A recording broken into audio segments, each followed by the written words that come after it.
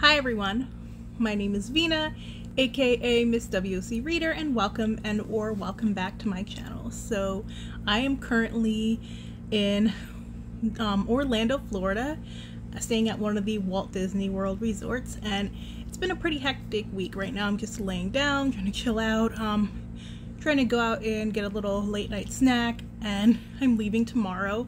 It's been a very busy week.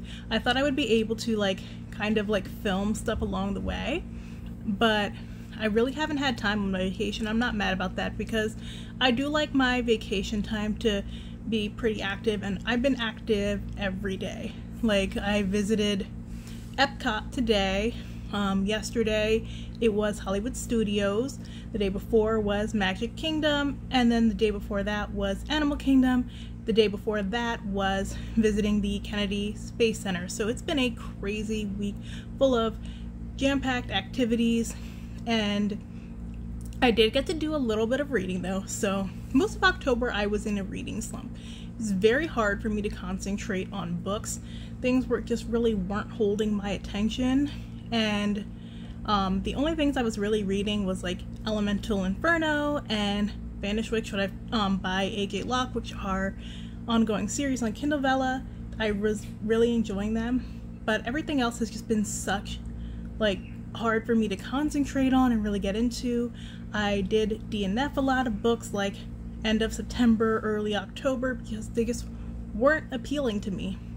So now I finally feel like I'm getting back on track with my reading again. So I started on the plane, somebody that I used to know, and I banged out 12 chapters, and it was only a 2-hour plane ride, so that was actually pretty good. But it's by Dana L. Davis, and I've spoken about her recently. She is an author that I really do enjoy who writes YA. She's also an actress. She used to be on the show Franklin and Bash, which is where I originally knew her from before she started writing YA. And I'm really enjoying Somebody That I Used to Know. I think it might be her best book yet. And it is available on Kindle Unlimited if you do want to check it out there and you are a member. But because it is an Amazon publishing book, it's so good. It follows this girl named Dylan. So she lives in Iowa, and she is a transracial adoptee.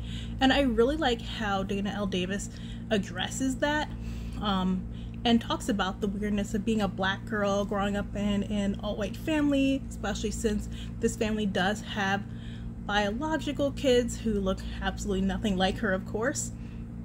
So Dylan's navigating being one of the only black girls in white spaces, but it's not done in a way that it's done in a lot of other YA books I read, where it's almost a prize in some way, or we just don't really address it in a way that feels realistic.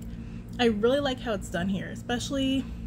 So Dylan is, of course, she really wants to get into Juilliard. She is a violin prodigy, and her plan is to definitely go to Juilliard, get in. She has no backup plan. Her old friend, Legendary, who is now this big R&B singer, comes back to town, and he's just you've changed so much. He's you're wearing colored contacts, you're wearing this straight weave all the time, it's just not you. And she's dude, I haven't spoken to you forever. Why are you judging me like this?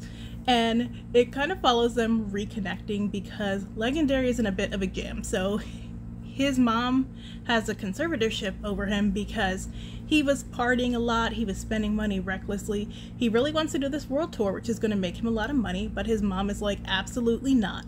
You have to prove that you're responsible. So he figures he's going to reconnect with Dylan, show her that he's still the same old him, and everything will get back on track.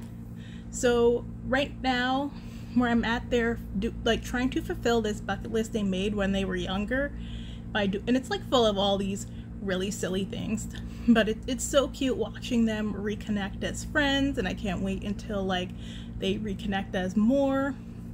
But it's so good. It's fast paced, and everything that I want in a YA contemporary. This year YA contemporary has kind of been dull for me, so I'm really enjoying how this one is flowing. I think Dana L. Davis is a great writer who really does try to also talk about how it feels to be a black girl, especially a dark-skinned girl, because that's not always addressed. And like, even though we're all black, there is like a big difference between how you navigate the world when you're lighter skinned, or when you're biracial, or when you're a girl of darker skin tone. So I like that that's being addressed, and she usually does try to like address that in her books, which I do appreciate.